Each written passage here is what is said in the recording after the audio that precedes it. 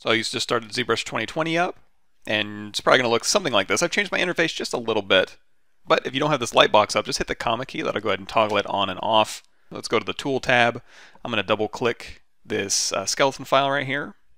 Hit the comma key to toggle lightbox off. Go ahead and drag that out on our canvas. And immediately you're going to see, oh, what's this? This is a new thumbnail thing we have in ZBrush. And if we go into edit mode, we're going to see, oh, now we also have a Camview in here. I'm not sure what the default Camview is, but it's probably something similar to this. And the very first thing, you may not even have this divider open. So if you double click this little divider, you'll have a little space for extra menus in here. I'm going to take this preferences, and if I just click this circle, it'll shoot over to the left by default, I believe.